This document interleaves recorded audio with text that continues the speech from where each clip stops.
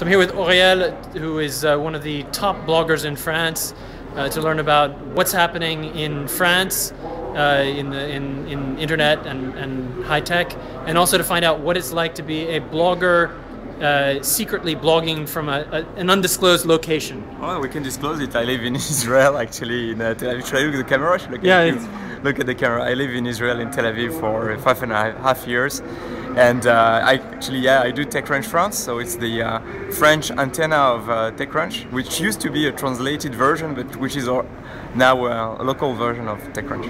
But you do this for France from Tel Aviv. Absolutely, so it's totally... And how can you do this? This is the opposite of being a foreign correspondent. Normally a foreign correspondent is sent to a foreign country to write for the local publication. You're writing for the local publication from a foreign country. Well, first, like a few elements of context. I'm French. I've been living in France for a few years. I graduated from a French MBA. I worked in internet in France, so I have a few relations. That's number one.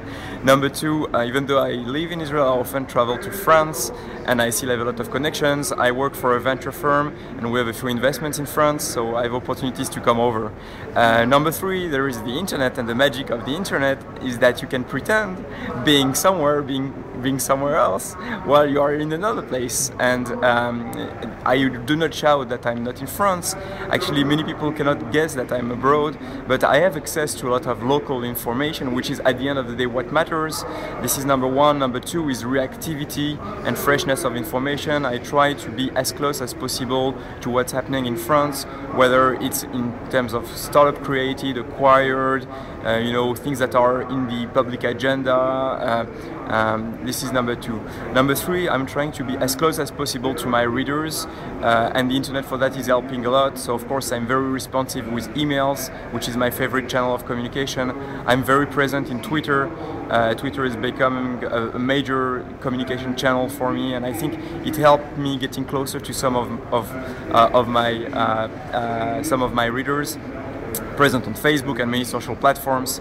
So I think at the end of the day, if you have a good network in a given country, access to information, kind of create a sense of proximity through the internet, and are very reactive and close to the freshness of information, I think it's possible to create a blog on any country from any place. Okay, so this is blogging without frontiers. Absolutely, and I think the internet doesn't have frontier. So tomorrow there could be a Techcrunch Spain made from Russia and a Techcrunch Russia made from Spain, as long as I think there are those elements that help you building that. Which is, you need to have the deep connections already in place before you make that move. Absolutely, because you can always be an observer from a remote observer, but at the end of the day you need to create a sense of proximity and immediacy. So you can only do that if you have physical connections. It cannot only be virtual.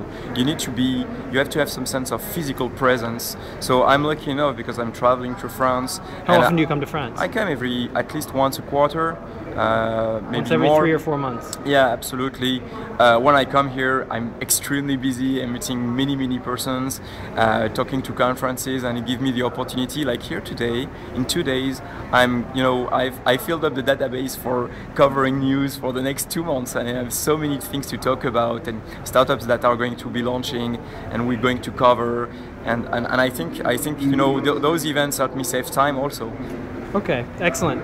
Thank you very much. That was so complete. We're going to do a second video on trends. All right, let's do that.